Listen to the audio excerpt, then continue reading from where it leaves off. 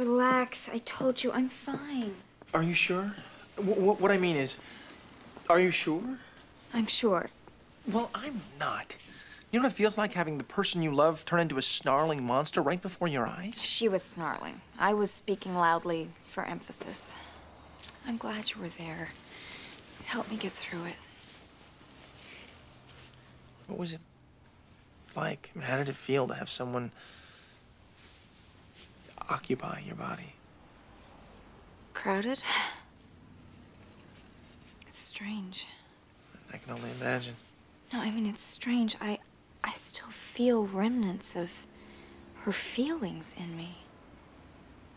I feel her pain. Clark, I feel sorry for her. Yeah, well, she didn't earn a whole lot of my sympathy when she was trying to brain you with that spatula.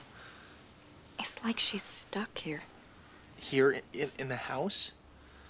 Gee, that ought to send property values soaring.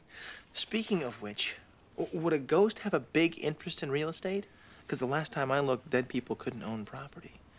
So why was she trying to force us to sell? Maybe she's being guided by a more earthly force. Yeah. Did you learn anything else about her?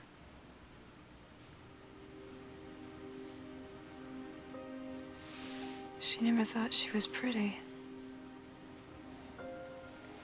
She gained some weight, and her husband used to tease her about that. What? What is it?